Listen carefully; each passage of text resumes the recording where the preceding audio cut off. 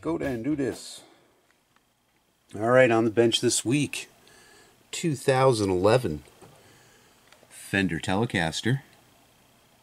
This one comes to me from a new customer. It's kind of neat. I started doing this channel and working through all these guitars. That was just guitars in our jam room, because there's dozens of them and they all needed work. So that was kind of my mission when I started, and I'm bringing in a lot of new people who see my stuff and play guitars I've worked on, and that's a good feeling. I just want to get them out there and played. That's all I want. So we're going to go through this one. This one is a little different for me because guy left me a good set of notes, and normally when I take a guitar I just go through it, I play it, see how it plays, and then I just kind of do all the steps that I do, and everything gets kind of fixed along the way.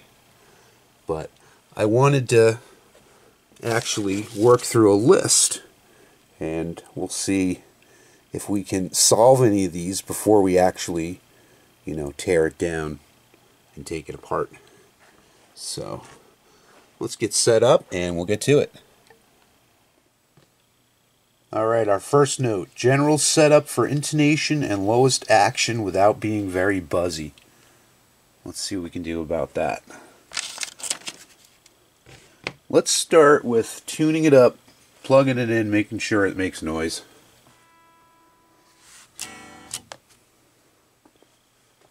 Alright, it's a tune.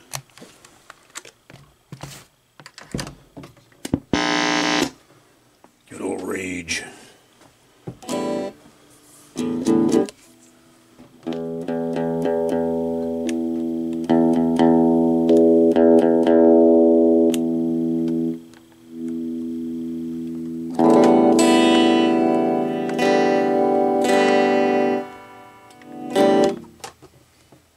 Alright, all's good there. Alright, first part of our list. Low E is buzzy at most frets below the 12th.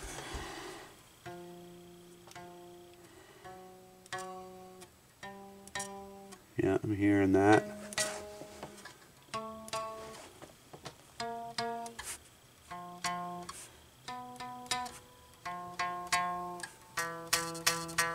Oh yeah, right there, really bad.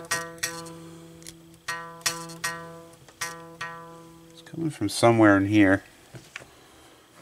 I'm gonna just sight down the neck, see what kind of relief it has. It's a pretty flat neck. And you know what? Looking down the side,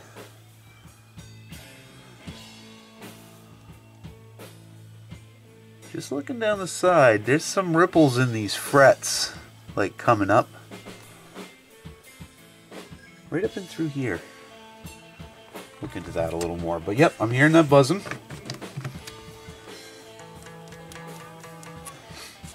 So let's check a couple frets beyond that.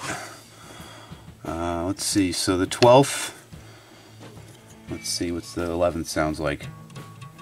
It's not on the 11th, but it is picking up on the 12th, so.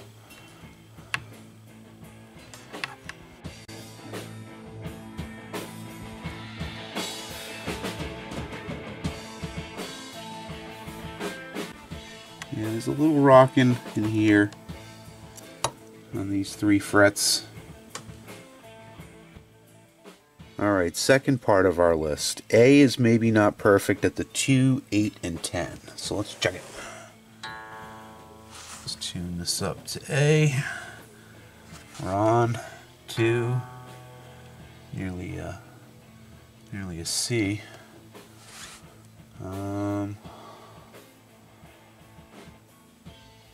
8. That's an F. 10. And that's a G. Let's check the intonation.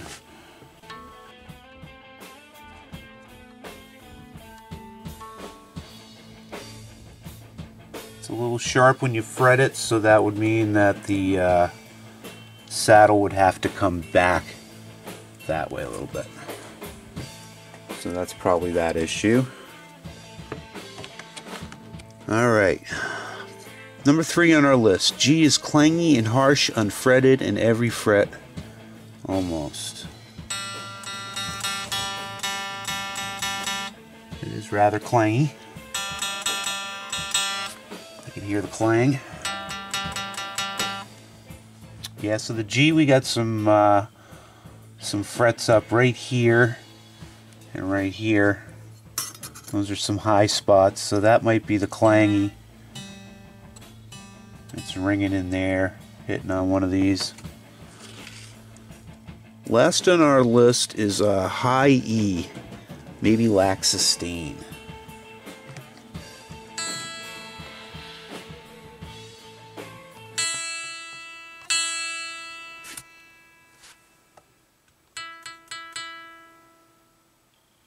Yeah, I can kind of see that. So yeah, I think I'm going to take the strings off. We'll work through the fretboard, see where our high spots and our low spots are. I want to smooth over these saddles too a little bit. They're a little bit rough. That might be where some of our buzz is coming from. And the nut, he was concerned about the nut, but that nut's got a lot of life left in it. If anything, the B is actually dug in a little bit deeper than the rest, but we're not really having problems with the B, so that's fine. So yeah, there's a lot of life left in this nut. Insert your own joke. This neck is super flat too, so I might add just a hair of relief in it and see what we can do about bringing the strings down. So let me set you up and we'll get to work on that.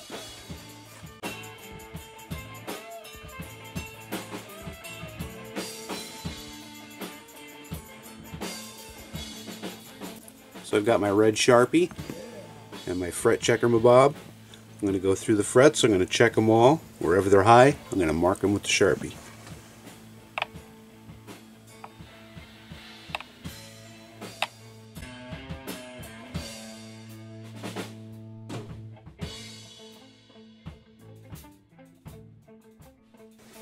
Alright, I triple checked those. I ended up with 1, 2, 3, 4, 5, 6, 7, 8, 9, 10, 11, 12 frets that are a little bit rough. These ends here, they're not coming out of the neck. They're still set there. I might just give them a little tap with the John Henry and call that a day. But I definitely want to tape up, so that's what I'll be doing next. Yep. Nice.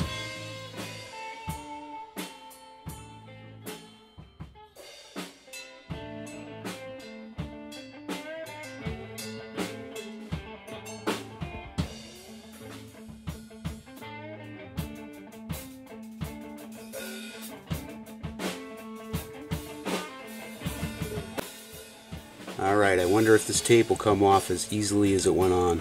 Let's see. Nice. Ah, this one. So I'm down here on the bridge. 4 of the saddles are totally smooth on the tops. 2 of them have a little bit of a ridge indent. The B's a little noticeable. The G is really noticeable. I don't know if it'll come across on camera, it's so minuscule, but if you rub your finger over the top of the G and the B, you can feel an indent. It's actually almost on the back. You can see it there in the G and also on the B. That might not be too big of an issue, but I like to have them smooth. Let your stuff roll in there and not buzzing in a little crevice there. So a minuscule thing, but I am going to just use a little bit of light sandpaper and polish it a little bit. The rest of them are pretty smooth. But yeah, if I run my fingernail across the top, I feel a catch there. And this G right there. So smooth those out and see where we are. So I was able to fix the B. Just a couple swipes with the sandpaper. It's good as new. Can't even tell it's there. The G, on the other hand, gave it a couple swipes with sandpaper, and it just feels terrible. So I got out my spectacles to get a closer look, and I found there's a huge chip right down the back where the metal just chipped out of it. I don't know if it's the chrome plating or a piece of the casting itself. So I could take that off and sand it and file it and sand it and file it and try to get it smooth. But I have this donor bridge, and this is from the same era Telecaster. This has been the gift that keeps on giving.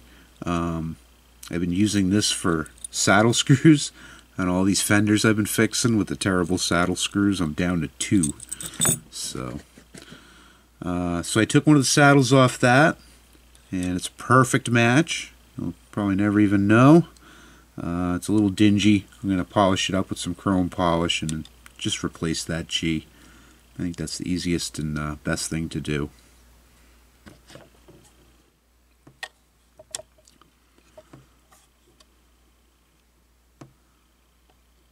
So yeah, that donor bridge came off of the Telecaster guitar that I made for my friend Nils.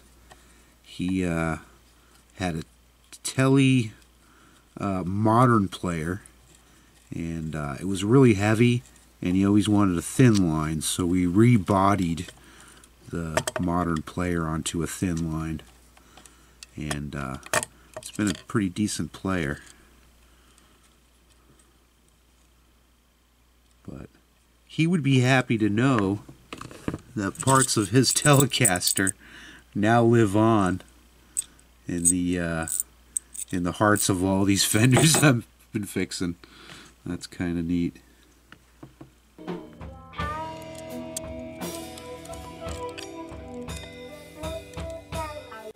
Alright, on second thought, that's not going to work. The saddle screws do not fit in this new one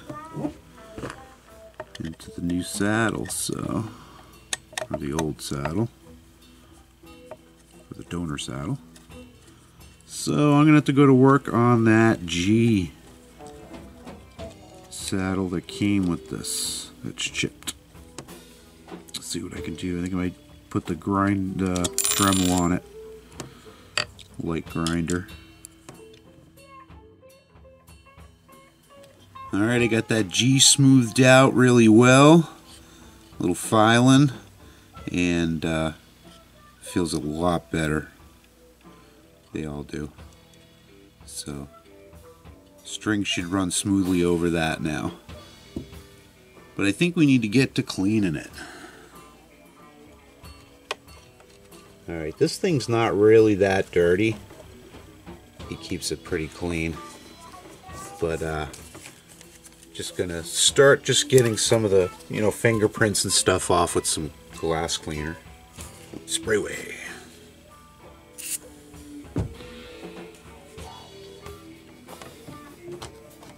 Make it smell nice too.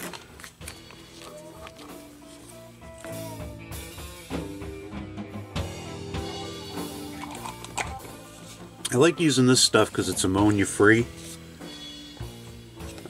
Finish that up with some spray wax. This is a wax cleaner, so this will also make it smell nice and give it a nice little shine.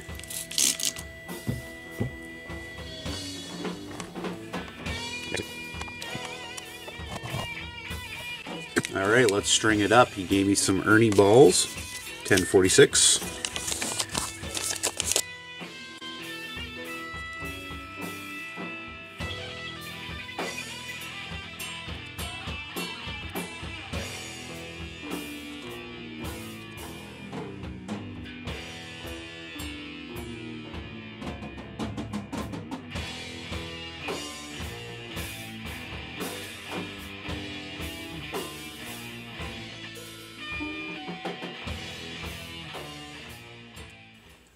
Give a little tilt to this neck. It's got good relief, but I think it could just use a little bit more right here. Fortunately, it's got a tilt-o-matic.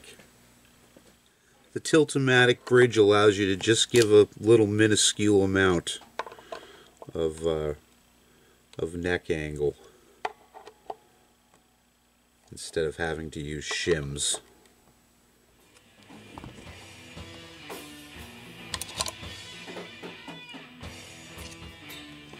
And that was about a quarter turn.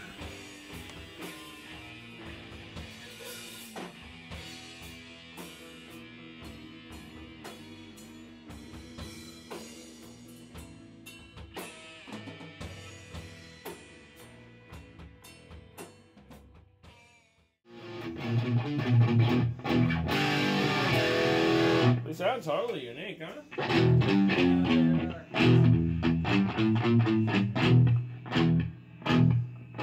You feel me? Yeah, you want to rip on it?